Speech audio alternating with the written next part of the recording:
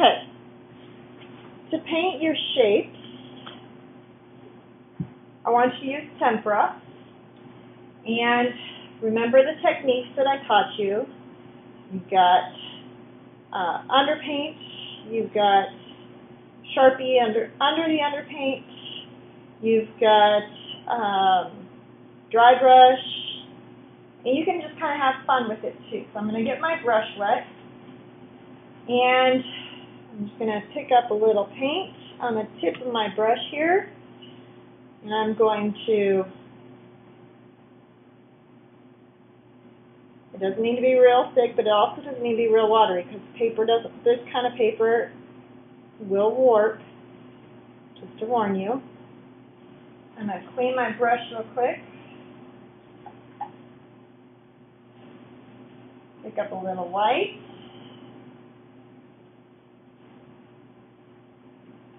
Just let the two mix together a little bit to get kind of a lighter blue out here.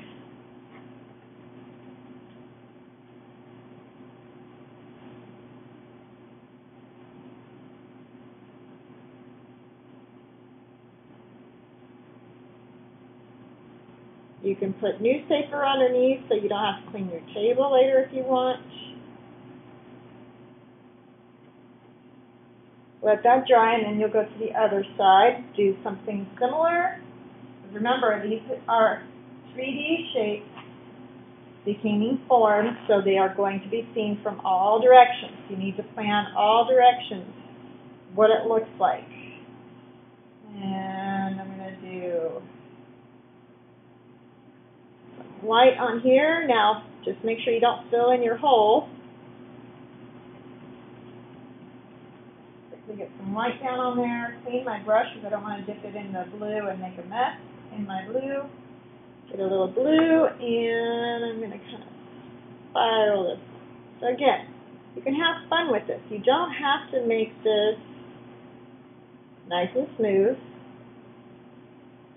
You can create whatever kind of textures you want. You could do palette knife. Just be careful because this doesn't like real thick paint on it. If you do cardboard, remember you've just got the cardboard to deal with. So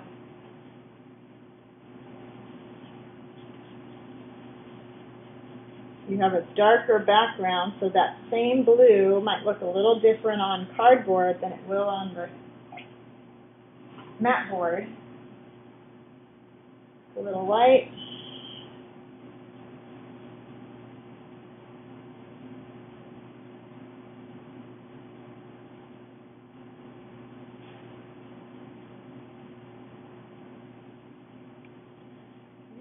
Once it's all dry, flip it over, do the back side. And that's how you paint your shapes.